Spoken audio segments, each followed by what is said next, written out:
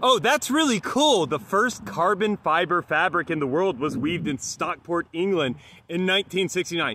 Great scientific achievement, Great Britain. But do you want to know what us Americans did in 1969 for science? Let's take a look. We put a man on the motherfucking moon. And this wins basically the entire argument of USA versus UK on science. Frankly, it wins the USA against any country for science, because this is probably the biggest scientific achievement by human beings ever, putting a human being on the moon. And we planted our flag on the moon. No other country can say they've done that. And take a look at the map right here. Countries that use the metric system, countries that put a man on the moon. USA, we're unique. We are different. You're not less.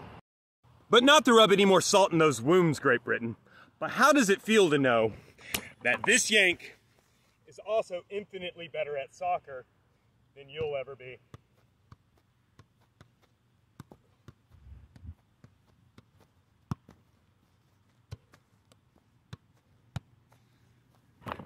Peace.